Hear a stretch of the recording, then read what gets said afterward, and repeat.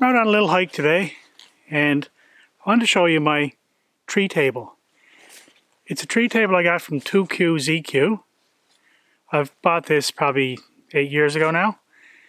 Since I bought it, 2QZQ has sold their company, their products to Dutchware.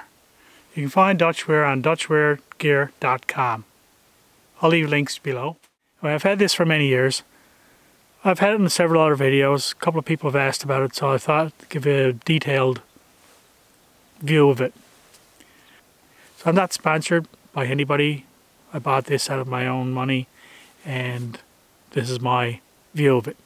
I think it's a great table. But this is the tree table. I'm going to set it up, show you how to use it. It weighs 215 grams or 7.6 ounces with the bag and a strap. It's a dandy tree table. I use it mostly in the winter when it's a little bit more difficult to put your stoves down on the ground, because in the snow it might start to sink as the heat heats up around you, tips. You can use them any time of the year, but really handy in the winter. So I'll just show you how I do it.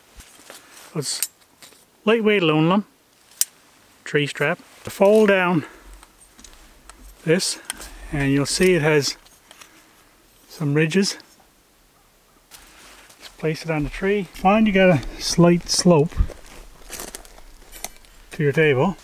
I'll put a stick in behind. I'll fill up my little alcohol stove and put my windscreen on, put the kettle on, show you how it works. What I like about the alcohol stoves, very quiet.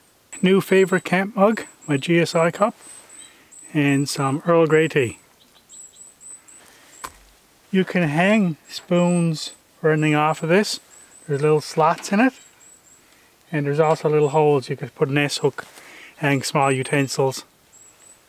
Hold a fair bit of weight, not for cooking on anyway.